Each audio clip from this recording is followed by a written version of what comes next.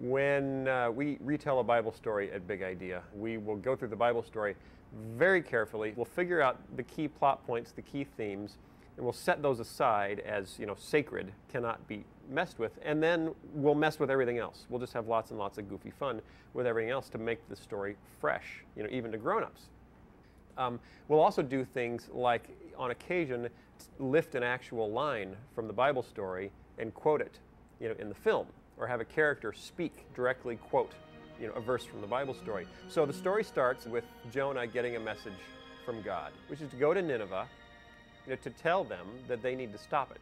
And instead of going to Nineveh, he sets sail for Tarshish. When he goes to buy the ticket, Scooter the carrot is shocked. Tarshish? Why, that would take weeks. It's the other end of the world.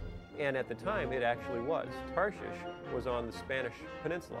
Nineveh was in Assyria, the opposite direction, heading towards Asia, actually. So at that time in history, Tarshish and Nineveh were very nearly the opposite ends of the known world. So he goes in Joppa, and this is accurate, goes in Joppa and books passage on a ship, sets sail, and then overnight or on the second day gets into a huge storm.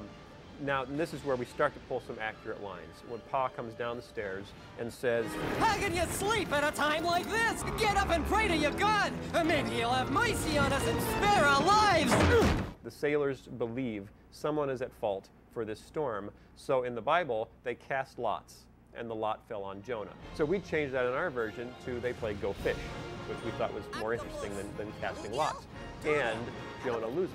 His next lines are almost an exact quote.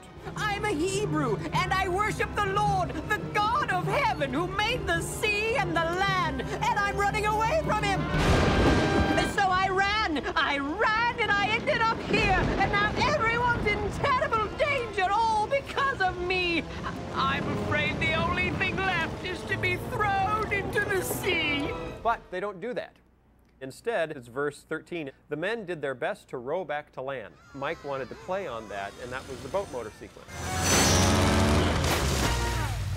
It doesn't work. Same thing in the Bible story. It says they tried to row back to land, but they could not, for the sea grew even wilder than before.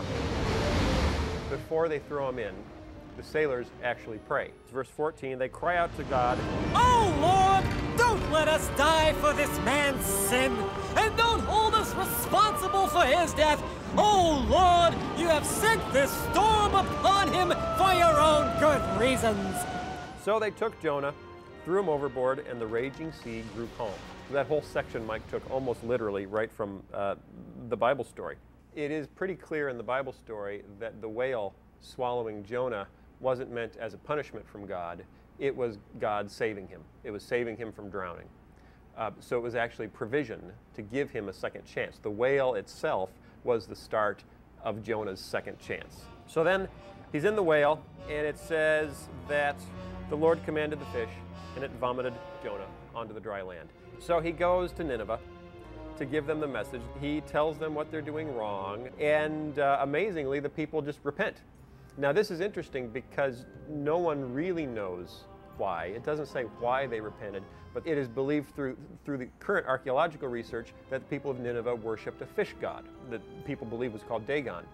And if that was the case, to hear that Jonah had been in the belly of a great fish would have been, in essence, for them to think that he had come from their God to them with a message. Either that or the alternate would have been our God, the fish god, had this guy, and this guy's God, the God of the Hebrews, made our God spit him up to give us a message.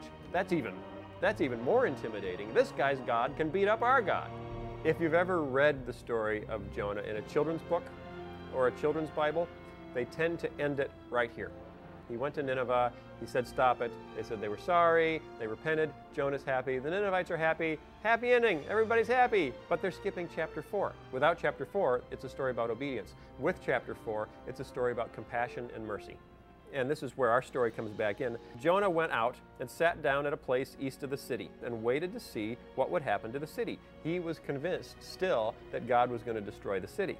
In verse 6 of chapter 4, it says, "Then the Lord God provided a vine and made it grow up over Jonah to give shade for his head to ease his discomfort." Again, showing how compassionate he is on Jonah. This is interesting, and this is key to the film. Verse 7, but at dawn the next day, God provided a worm, which chewed the vine so that it withered. Jonah is so upset that his weed has died. God just calls him, on the mat and says, you care more about that vine than about all the people in that great city. The ending of the film seems so bizarre. It is actually probably the most literal retelling of the story of Jonah from the Bible that you've ever bumped into.